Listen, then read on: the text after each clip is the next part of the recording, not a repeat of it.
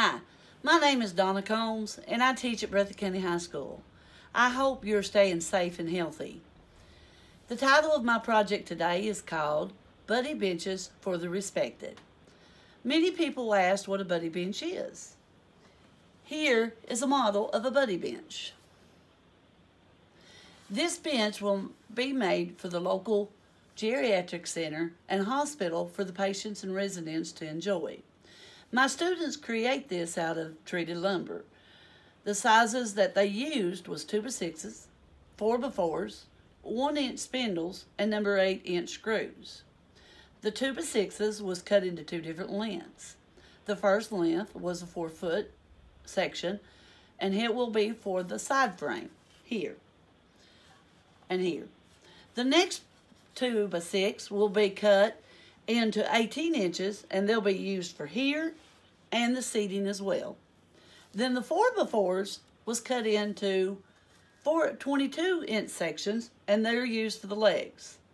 The spindles was cut into 30-inch sections, and they're used for under here so that it will give additional support for the seating.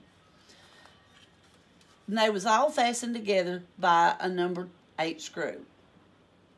After the coronavirus is over, we have to sand and waterproof these before they can be set outside. They have completed 3 so far for each facility. The advantage that these kids have learned from this is learning how to operate power tools safely. They've learned how to apply their math skills to real-life situations. And they have used teamwork skills.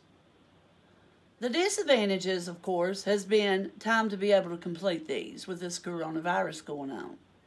But they have enjoyed each and every opportunity to work on these benches that they have been provided. This project came into 2 different sections. So the second section was to use math skills to go out and order from a restaurant. They had to learn how to calculate their tips.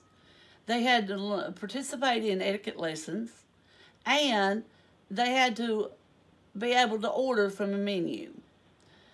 So after we go back to school, we will continue the rest of this project.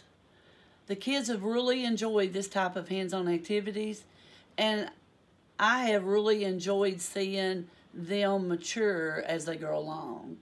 These kids have learned how to read rulers. They've learned how to make modifications to the different types of wood that they're using. The first one we started out ended up more like a table than it did a bench. So they had to adjust those sizes. And the projects that they have come up with has been amazing.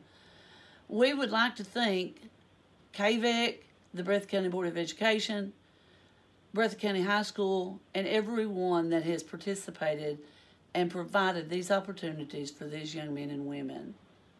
Thank you.